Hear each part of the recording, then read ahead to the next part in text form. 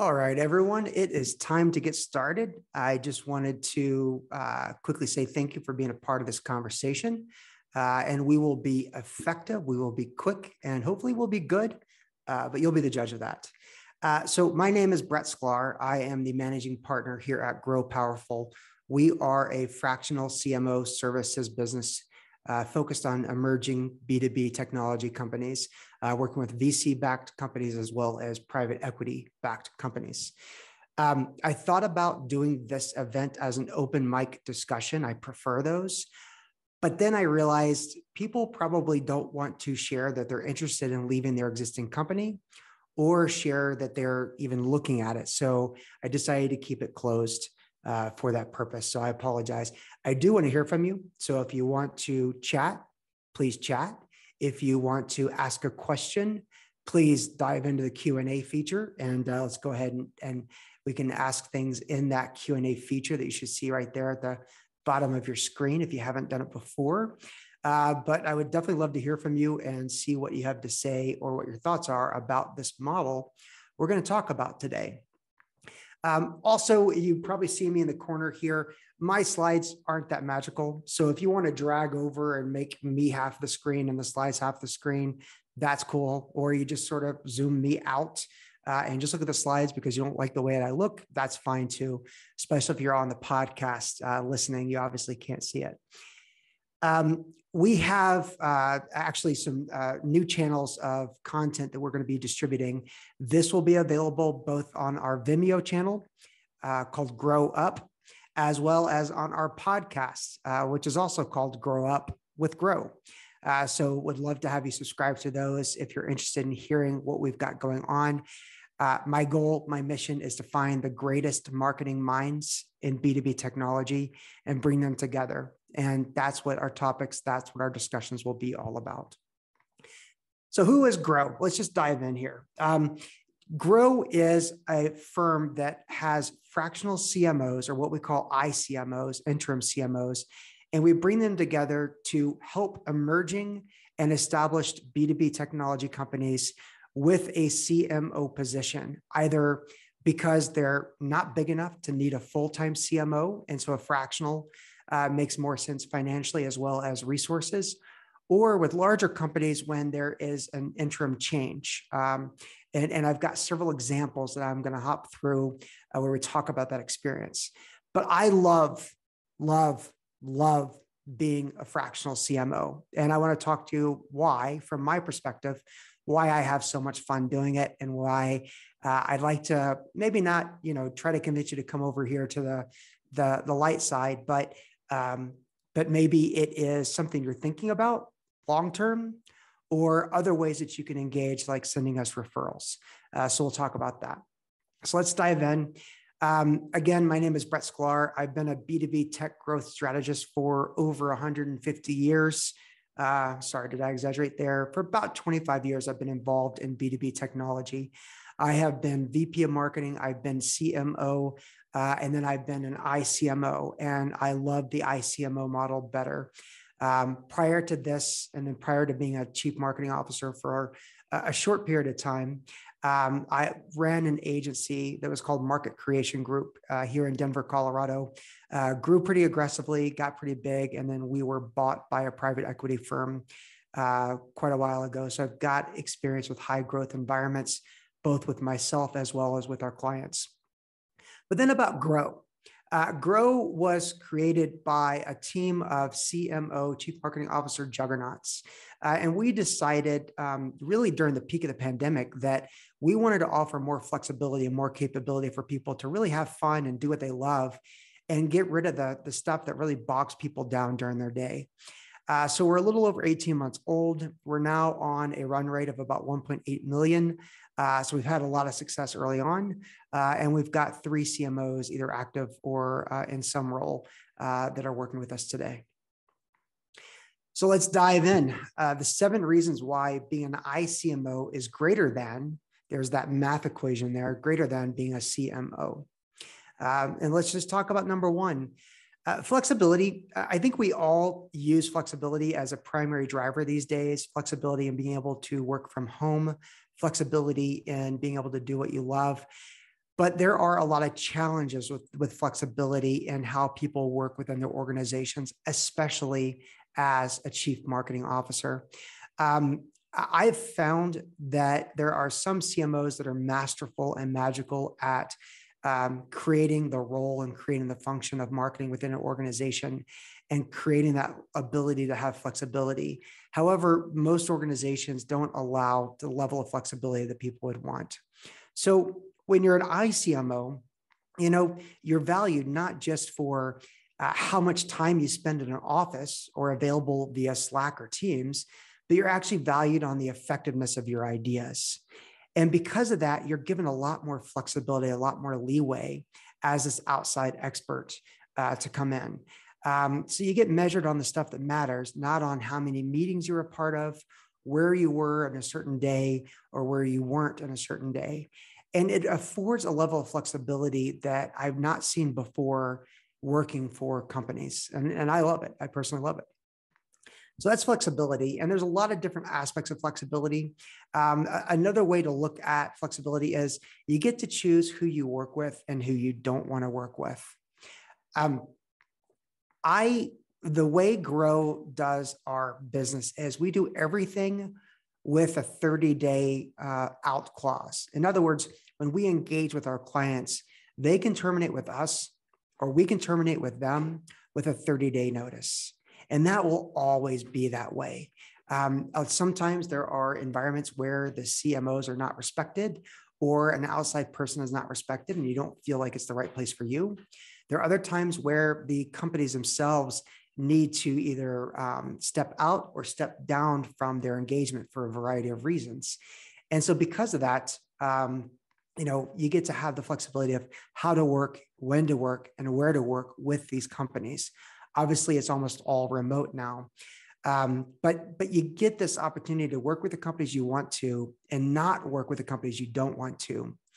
And part of this iCMO army that I'm trying to grow is that if for some reason there's not something working out with a chief marketing officer and their client, we can switch out with a different chief marketing officer when we need to.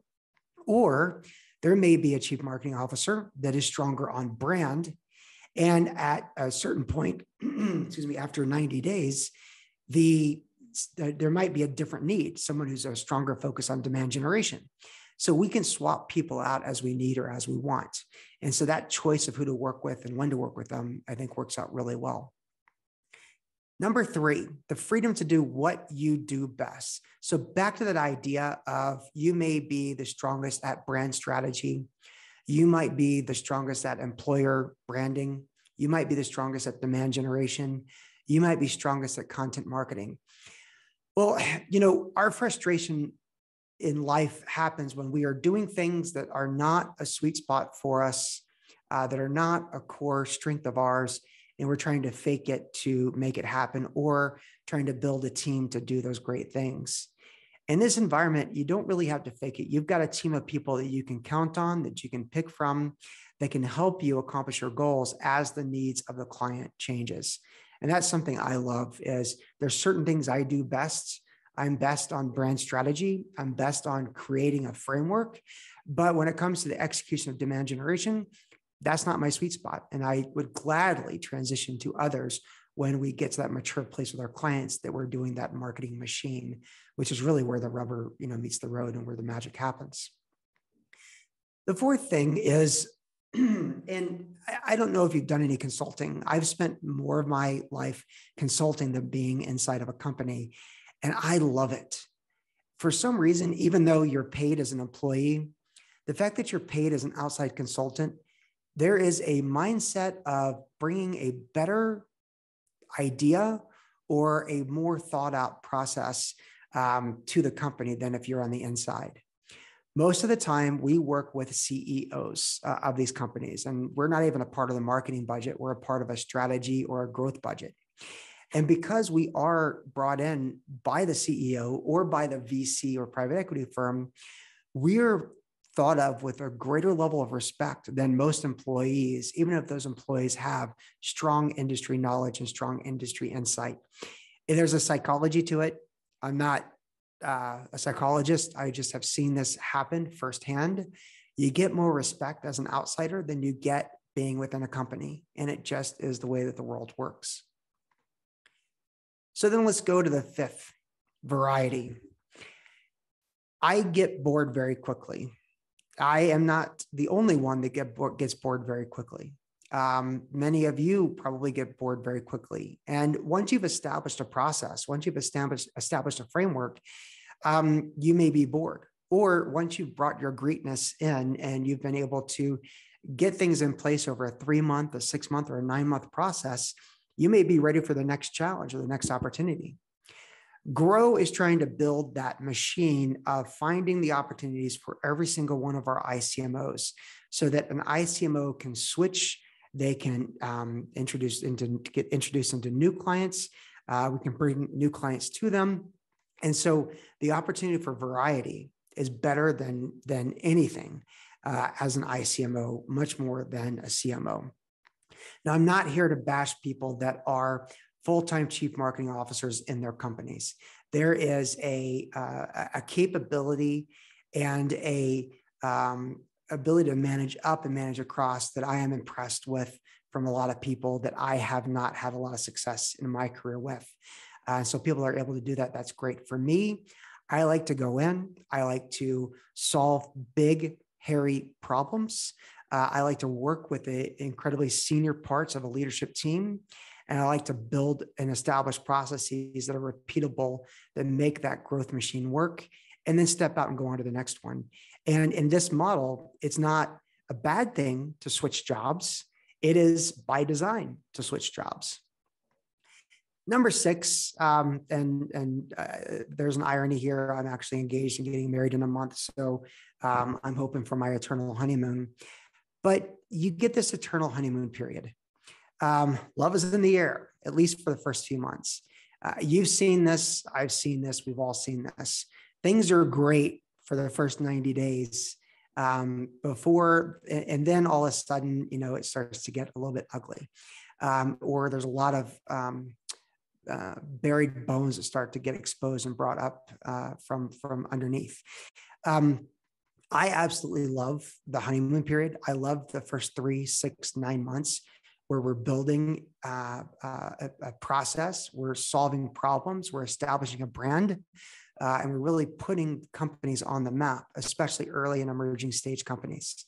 There's nothing more fun than really getting things going. In this model, where our typical engagements are between 6 and 9 months, you can live the life of an eternal honeymoon period. And you're always sort of getting introduced, bringing things into place, making a big impact, and we'll talk about impact next. And then you're really on to the next thing. And it's fun to be in that honeymoon period. It's fun to be in that new, fresh, that new car, that new CMO smell environment, so that you can, go on to the next thing. And there's a lot of confidence that's gained. There's a lot of fun to be had, to be in that eternal honeymoon period. And then, like I said, number 7 is you can actually make a real impact. Now, I admire chief marketing officers or VPs of marketing that are inside of companies that are able to make a true impact and keep that impact going for a long time.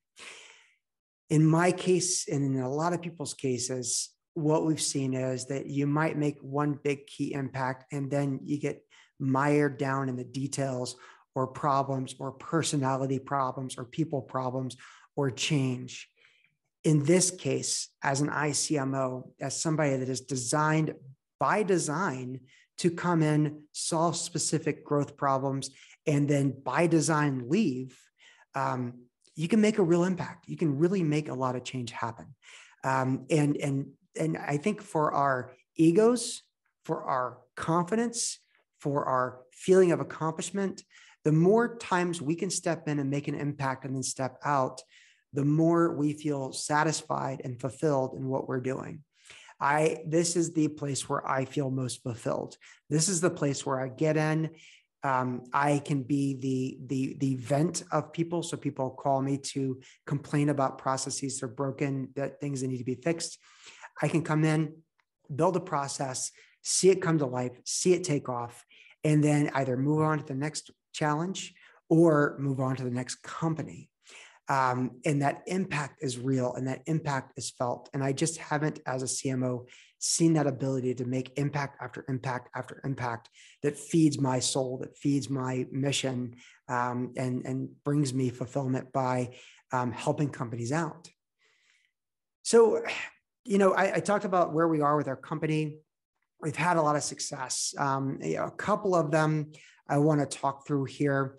Our engagements, and I want to talk about our engagements, they are month-to-month retainers. They are designed to say, we're going to keep supporting you until one of us says stop. So we start an engagement and we've always got a 30-day out clause, whether we decide as the iCMO or the client decides to change things. But within 30 days, they can move the engagement up, they can move the engagement down, or they can move the engagement completely out or terminate. Wanted to mention a couple of our clients here, and these are not just clients, they're now good friends. We have a process, the 5 phases of market-led growth that we use. And there's a webinar we did before that is up on our Vimeo channel that we can talk through this. We'll also upload it to our podcast to have it there. But we have a process we go through. And what's fun is from day one of our strategy lab, we can really provide a transformative experience. And in fact, on that top middle quotable there, it was really cool. We were out to dinner with this person, and there was a friend of mine that was with me, and we were talking about the day. And the woman that was the main part of this, she was in tears, and she said, "I can't believe how transformative that one day was. We got it. We understood the needs. We asked good questions, put a solid path forward." What she said was, if we stop our engagement right there, we would have gotten the value out of every dollar we spent. It was amazing. Now, they kept going for another 5 months after that. So it was a 6-month engagement. But I love hearing things like that. And people don't talk about their employees that way, unfortunately, as often as we'd like them to. There's another engagement that we're currently in. And so, for example, that first engagement is approximately a $20,000 a month engagement. There's another engagement that started out at a $20,000 engagement and now is about $80,000 a month engagement, where we're working with a company that we were an interim, an iCMO that was brought in during a transition from a CMO to another CMO. And when the new CMO came in, they saw what we were doing. They saw the process we built. And I think it's been about 9 months, and the engagement keeps getting bigger. And we're now working with the CMO as the support iCMO. And we have become invaluable to them, to the point where even when we try to phase it down to move on, they continue to ask us to do more with them. In that scenario, it's not just about being a fractional iCMO. I've got a team of amazing people, of content writers, demand gen managers, social media, project leads that are working together on this client to really help move the needle forward in their growth strategy. So our engagements, and the reason why I talk about the size of our engagements is because, and we'll talk about this on another webinar or another podcast, but our engagements are important because as an iCMO, and we're not the only company to do fractional CMO services, but there are a couple of things that we think are very different. And number one is, the reason why I say the size of the engagement is we actually take less of the money from the iCMO than most other fractional CMO services. Some fractional CMO services, you start out and you get 55% of the deal. And at best, move your way up, you get maybe 75%. Our engagements start at 70% and can move up to 85%, depending on your engagement, on whether you bring the lead or not, et cetera, et cetera. By the way, we also have a fantastic referral program. If you know of somebody looking for a CMO or a fractional CMO, and you bring them to us and we win the business, you get in perpetuity of that deal a certain percentage of the deal. So we're always looking for companies and looking for leaders who are looking for a fractional CMO. The other thing I'll talk about, and you can go to our website, growpowerful.io, and you can submit a form to provide us a lead, and we will, again, share our win with you in perpetuity. I want to dive into this conversation in the next webinar as well. And it's not just talking about why it's better to be an iCMO than being a CMO, but I want to dispel the fears and the myths that take place as a fractional CMO. There's concerns like, will I make enough money? Well, the answer is actually you make more money. The question of, am I going to feel established or consistent? And the answer is yes, because what Grow is building is a system, is an infrastructure, is a community of iCMOs. So we can all feel like we're working together, even though we might be working individually on these projects. Another question of, I'm already doing fractional CMO, so why would I need something like Grow? And we can talk about that.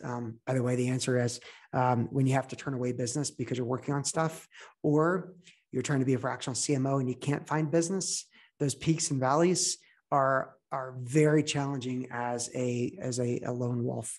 And so being a part of the Grow Army really can make a difference. So this webinar is coming up. If you go to growpowerful.io/fears and myths. And I think we're going to put that in the comments here or in the chat here so that you have it. Again, growpowerful.io/fears and myths.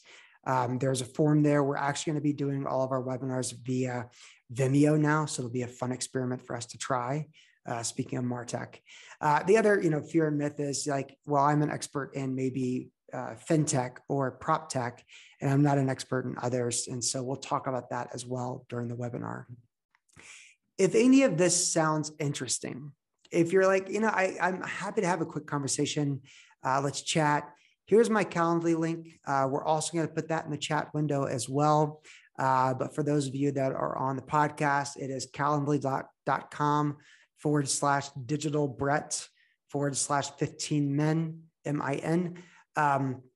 Would love to have a conversation with you. And if you want to explore the ideas, if you're in a full-time role and you want to sort of just kick the tires a little bit, but maybe it's a year or two out, would love to hear from you. Grow is looking for fractional chief marketing officers. And we're looking for people that are not at the end of their career, that are looking to do this to avoid retirement or avoid sunsetting. We're looking for people that may have had one or two wins, have established relationships, and are at really the peak of their career. We're not looking for people on the way out. And that's a big difference with us versus I think a lot of other fractional CMO environments is we're looking for people at the early part of the top of their game. We're looking for people with ideas and energy. We're not looking for, tried and true. This is the way it's been done before. That's not what our emerging stage, early and emerging stage companies and VC-backed and PE-backed companies are looking for. So that's basically it. Would love to have you on our next webinar, which is taking place again, March 1st at 11 a.m. We'll also have it on our podcast. If there are any questions, please send them my way. Again, I'm Brett. I'm Brett at growpowerful.io. And we spent about 20 minutes here. And I just want to say thank you and hope you have a fantastic day. And if there's anything else we can do for you, let us know. Thank you.